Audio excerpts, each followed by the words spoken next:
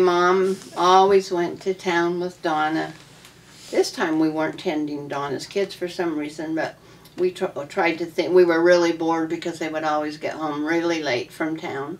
And so we took every magazine and every newspaper we could and tore and tore and tore and tore everything up. And that's when our house was a living room and a dining room, so the living room was quite small, and we just tore every magazine and everything we could till the paper was so deep that it was like knee deep in the whole living room, and we just thought that was the neatest thing, and they were quite surprised. So that's the worst thing I remember ever doing.